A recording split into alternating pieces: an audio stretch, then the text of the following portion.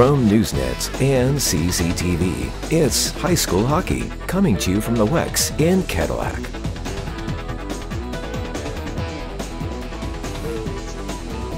All right, welcome back, everybody, to our post-game show. Jeff Castillo here with my lovely assistant, lovely Mark Tonello, helping us out tonight. Bill Dooley couldn't make it, obviously, so but we were treated with a pretty good game tonight, actually. The score might have indicated a little bit closer game than it really was as far as play goes, as Gaylord carried quite a bit of the play. But you gotta put it in the net to win games, and Gaylord was able to come up with a couple big goals there in the third period to do that. Well, Veda Voss, thanks to her, the Gaylord statistician, she kept track of shots for us, and she tells us that the final shot total was 30-14 for Gaylord. So in that third period, they had the edge of 9-5, and they made a couple of them count. The goals in the game, there were 5 goals in the game, and so the scoring was like this. The first goal was Cadillac, and that was Fisher Moore from Brian Farley and Ian Lilly. Then Gaylord tied it up 1-1, and that was Colton Hurst from Connor Bradfield. And then Cadillac took the lead again, and that was Fisher Moore from Brian Farley. And then Gaylord tied it up again, and that was Nate Kleinsorge unassisted. And then Gaylord, the game winner, Connor Bradfield from Brad Keene and Ty Pecan.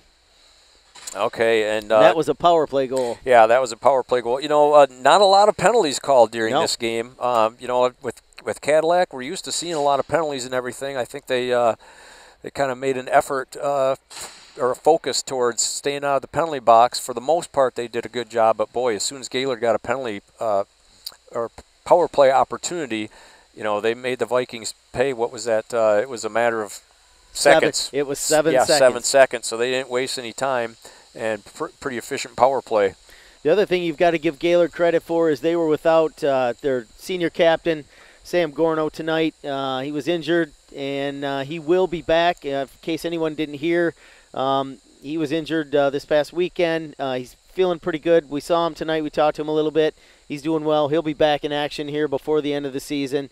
But give Gaylord credit. They had to battle back, and they had to make some adjustments. They had some folks playing positions they don't normally play. Yep. Change the chemistry of the lines up and everything a little bit. I know that was one of the coach's concerns. Yep. So they were able to find a way. So congratulations to them for a nice Big North Conference victory. Yeah, and good to hear that Sam is okay and going to get some doctor clearance here pretty soon and be right back on the ice. I know his team is going to really want him there for the playoff push, which is right around the corner. So they're up in the Region 18 bracket with Tawas, Sault Ste. Marie. They've got Alpena and Sheboygan up there, and they've had good luck with all those teams. They've beat Sault Ste. Marie, they've beat Tawas, they've beat Sheboygan. The only team they've haven't beat is Alpena, but they had a couple close games with them. So, they're looking forward to a good playoff run, and hopefully they'll have their number 10 there, Sam Gorno, for that. So that is going to pretty much wrap it up for tonight. This is Jeff Castillo with Mark Tonello,